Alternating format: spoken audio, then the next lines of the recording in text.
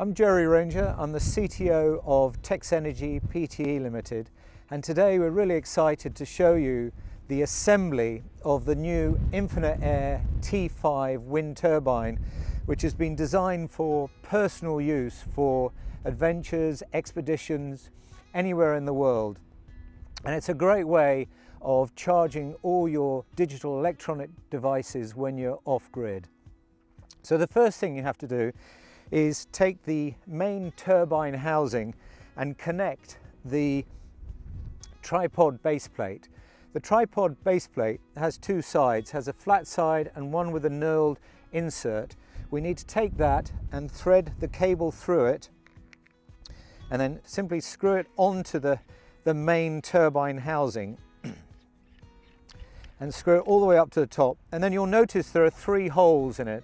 Those three holes have been drilled with a specific angle so that the first stage tripod poles, which have the cables on it, slot into that simply at a pre-designed angle. We then take the second stage tripod and we place those in. Now, it's very important the next bit is done, and because it secures the whole of the tripod together. And what that is this orange cable, which is clamp cable.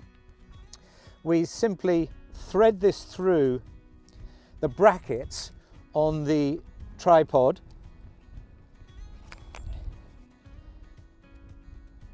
and then we have to make sure that it's actually really nice and tight, because what that does is it pulls the tripod in. And now that is really sort of nice and secure. But before we can put it in the ground, we've got three ground spikes. So we slot those into the base of each pole.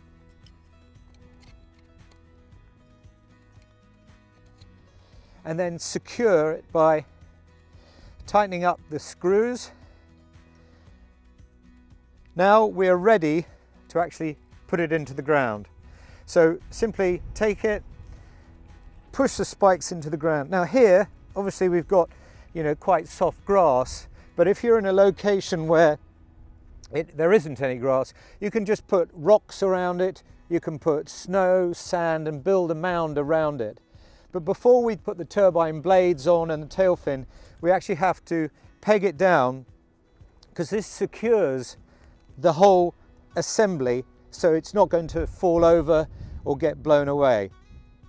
So by simply putting those into the ground, this will make sure that the whole structure is really secured. A bit like on your tent. So once that's in, we can now actually attach the tail fin. Now tail fin, you can see it has a rounded top and a flat bottom. It must be important that you put this in the right way, not that way up. You have to put it in this way. You slot it in and you line up the holes with the main unit, and then you literally put the locking pin into the unit, and that secures the main housing. The next thing is to take the turbine cap and we take the three blades and we slot them in. Now you'll notice that the blade has a soft silicon leading edge, and the idea of that is, as it's spinning around, if you are accidentally to engage with it, it will give you a little bit of a slap, but it won't break the skin. So you slot those in. Now you can't put these in the wrong way round, because they've got a lug on one side and that matches the lug in the cap, so you can't accidentally put them in the wrong way. Slot those in and then put that onto the housing and twist it in a clockwise direction, and then make sure it's really nice and secure, and it will start spinning. The unit will start spinning at about 5 miles an hour and start charging at 8 miles an hour, all the way up to about 40 miles an hour. In kilometers an hour, that's 12 to 60 kilometers an hour. And on the Beaufort scale, that's a force 3, which is a gentle breeze, all the way up to a force 8, which is, very strong winds. Now what we want to do is actually connect the unit to a power bank. Now I'm using the Goal Zero Adventure 35 here, which is just under 10,000 milliamp hour battery, and we literally connect the cable to the power output,